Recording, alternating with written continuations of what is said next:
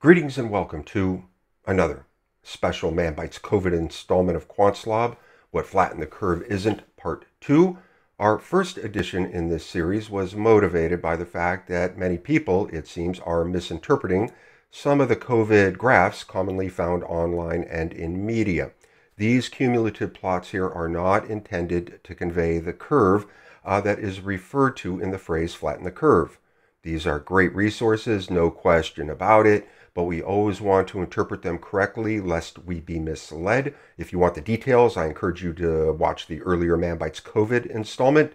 It's been 8 days since, and we have a few more data points, so we wanted to offer a quickie update here. Here is our current cumulative total infected cases by day for the US. Here is now our differenced plot showing number of infected by day. This path or curve is what is often referred to in the phrase flatten the curve, especially by medical practitioners, since our path here enables the medical community to anticipate how many sufferers at some point in time may need access to medical services, and of course how this number may be evolving over time.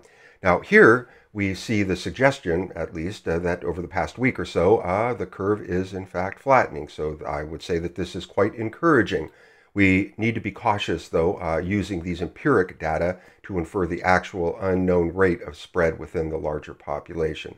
Now, very importantly, we've been looking at numbers for the US for the sake of example, but of course, as we all know, the slob nation has no borders. In this video description, you will find a link to a web widget, nothing fancy or flashy or anything like that, but it should get the job done. Whatever your home country or the country of your friends and loved ones, you can filter the data and look for the flattening pattern. And that's it. That's going to do it this time around. Thank you very much for tuning in. We are wishing each and every one of you the very best. Don't forget to stay tuned for more QuantSlob.